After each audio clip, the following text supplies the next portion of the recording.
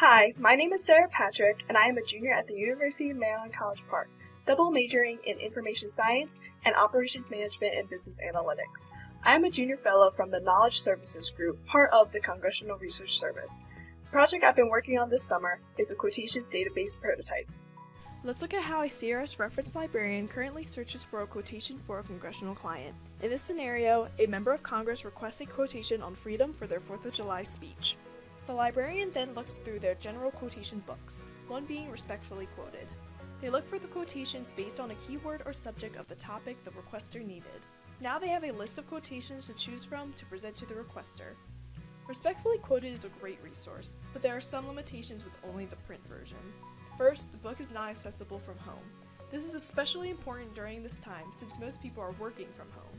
Secondly, most users are more likely to go online to look for a quotation rather than using a book.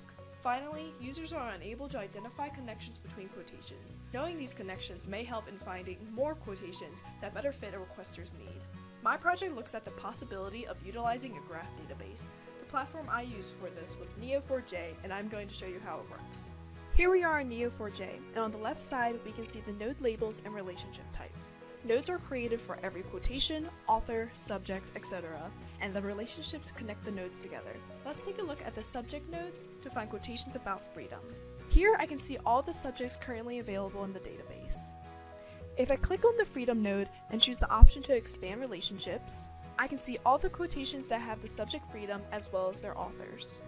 Furthermore, I can expand the relationships of author Abraham Lincoln and see he has quotations with the subject Earth as well.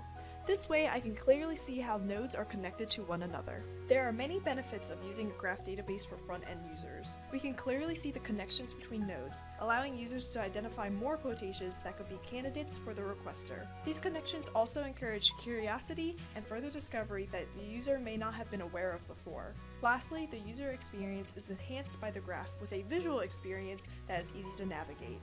The biggest takeaway from this project is that we confirmed that the quotations from Respectfully Quoted can be converted from a print document to a visual graph database versus a traditional database. This prototype is only the first step in the great potential that digitizing the quotations have. I have had an amazing experience during my time as a junior fellow. I have made many great new connections, learned so much about the library every week, and further developed my technical skills for my future career. I wanted to thank Lisa Massengale, Liz Larson, and Lillian Gassy for being great mentors throughout my experience here at the library and their support for me and my work towards my project. Thanks so much for listening in on my project, and I hope you learned something new.